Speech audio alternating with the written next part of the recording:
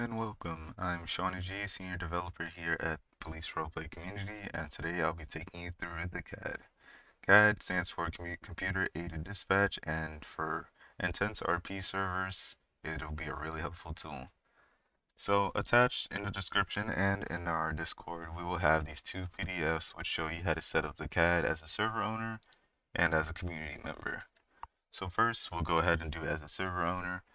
So go ahead and join your private server, open server settings, hit edit of course, scroll down and you will see a section that says Sonoran CAD. The part we're going to be focusing on today is API key and community ID. To get these two, you're going to want to open your CAD, and assuming you of course have already gone to sonorancad.com, created an account and created your community, you're going to want to click your community, press admin, advanced, and an in-game integration, find that away. Click resources, and I'll zoom in so you can see better. You'll see community ID and the API key. You're going to want to copy those, hit edit, and then paste those into the settings where it says enter here, and then hit save and make sure that's all good. Once that's all good, that's pretty much all you have to do as a server owner. Now, as a community member, you're going to want to click your client settings up in the top right corner here. Scroll down to the bottom where it says Sonoran CAD. You can click more info to view more information about it, but I will do my best to explain everything in this video. But for right now, click view your API ID. Then this box will pop up where you can then copy it, and you will use that in 1 second. Now, going back to the main CAD interface, go ahead and click your community. As a civilian, or pretty much any person within your CAD, you're going to want to hit this drop-down menu, click Settings, and where it says API ID, you're going to want to press New, and then paste the copied ID from here, and then click OK. I already have it saved, so I'm not going to click OK here. Once you have done that, you're pretty much good to go on the CAD. So today we're going to go ahead and look at the police perspective. So click Police, and you will see the basic CAD interface, where up here you can click and you can set your unit number, name, rank, status, agency, department, and AOP is either area of patrol or area of play, pretty much the same thing. So go ahead and X that out once you save and set all of those, and you can click 10.8. All these buttons pretty much have audible feedback so you can hear it, and I'm sure you can hear it in this video as well. So with this, if I were to walk outside and hop in my car, the location will update. So let's go do that right now. So now that we're in our Corvette right here, we're going to go ahead and drive around, and you will see the CAD start to update our location. Right now we're on Orchard Boulevard. We'll turn left onto Industrial Road, and you'll see it updating. It updates roughly every 5 seconds, and if you're not exactly on the street, it'll do its best to figure out what street you are closest to. If you take a look, you'll also notice numbers before the street address and a postal code. If you were to click map, show toggles, and by the time the update drops, you'll see postal code and building numbers. It will show an overlay similar to how if you hit street names, it'll show an overlay, and it'll show where all the postal codes are, where all the building numbers are, and that way you can help figure out where a unit is. So if a unit says, hey, I'm at postal 528, for example, you can go ahead and find your way to postal 528.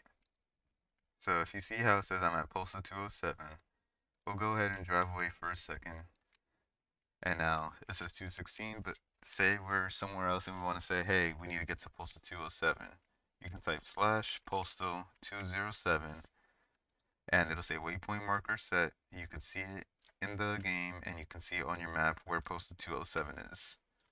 A full list of commands will be available by typing /commands, either /commands or /cmds by the time the update is dropped, so you can go ahead and view all the commands.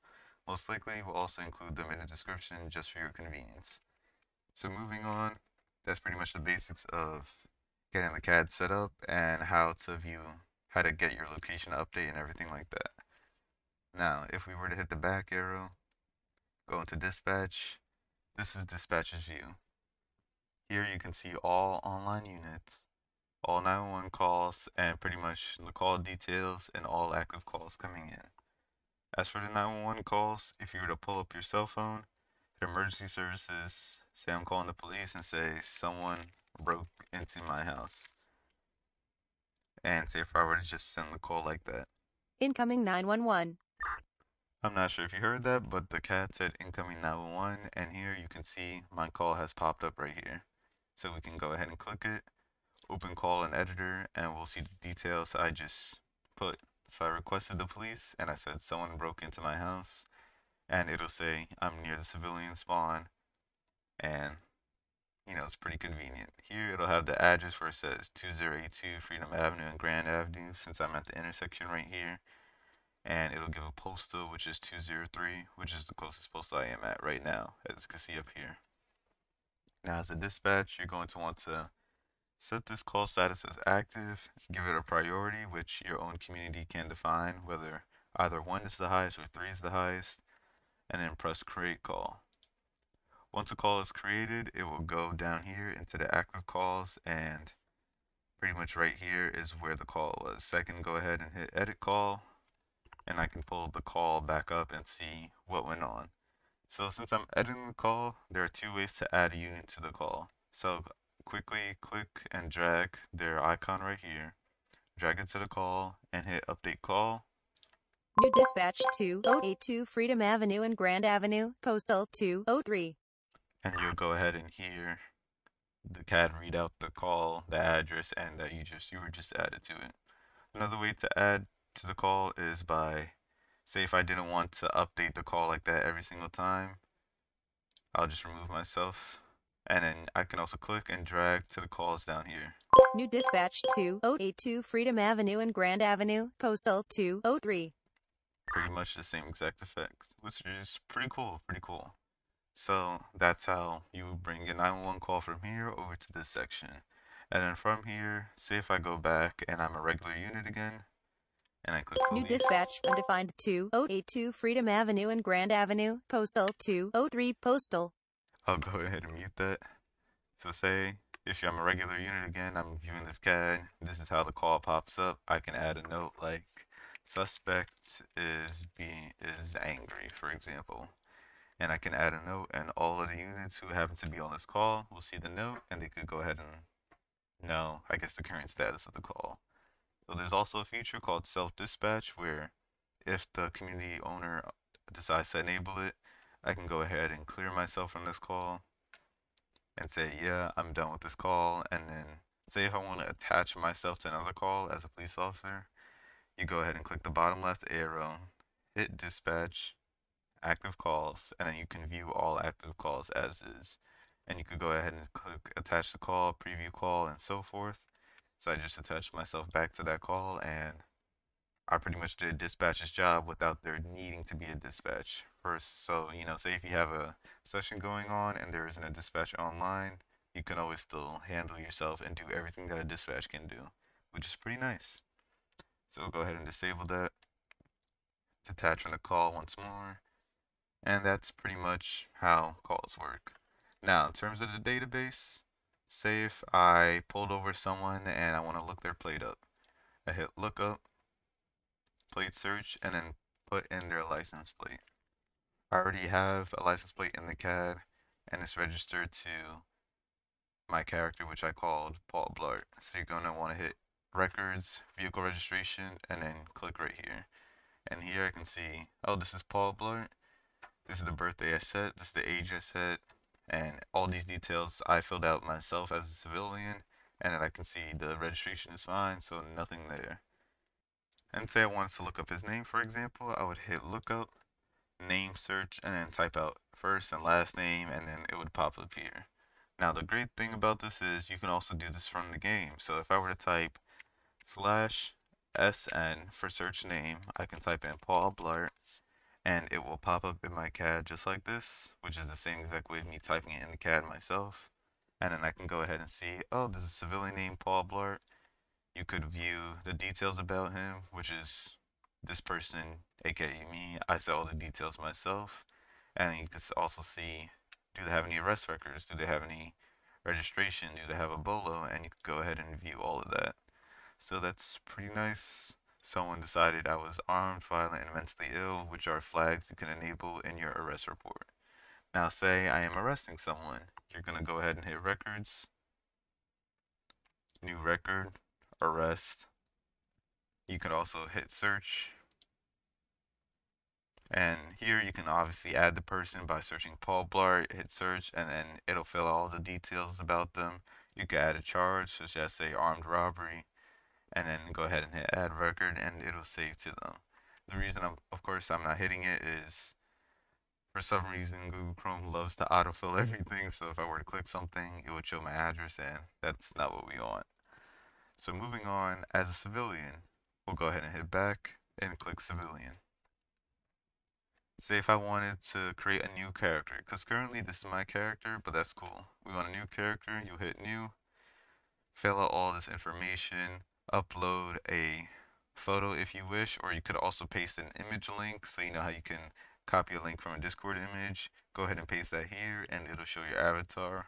Press add character, and voila, you registered your character.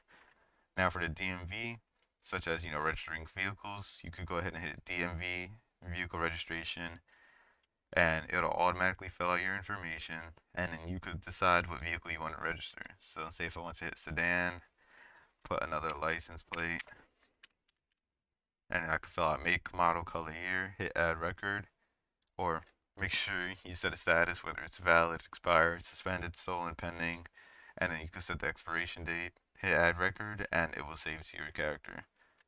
You can also click records to see what records you have. Go ahead and hit refresh, and it'll show you your own records, such as vehicle registration, any bolos that are out for you. Someone set a bolo out for me already, and any arrest records that exist on you. So that's pretty much the civilian side of interacting with the CAD. You can, of course, have multiple characters, multiple vehicles registered to you, and it pretty much ties in the immersive roleplay experience. Now that's a quick overview of the CAD. I showcased the police side, the dispatch side, the server owner side, and civilian side. There, of course, is a lot more to this CAD. There are a lot more features, and we will provide links in the description to guides that Sonoran, which I might be pronouncing, my bad. I might be mispronouncing, I should say. We'll leave links to guides that Sonoran has provided to help you get introduced to the CAD, but the best way, honestly, to get used to it is just keep using it pretty much. Look around, click the buttons, figure out what you want to do, and just have fun with it, as this is meant for your private service, and this will help you have a more immersive experience. Because the MDT is nice and all, but if you click login, it's very basic. It doesn't have nearly as much functionality as this does. If you go ahead and look in the description, we will have our discount code where when you're signing up for your community, and unfortunately, this is reality where this CAD is paid access, but trust me, it is 100% worth it.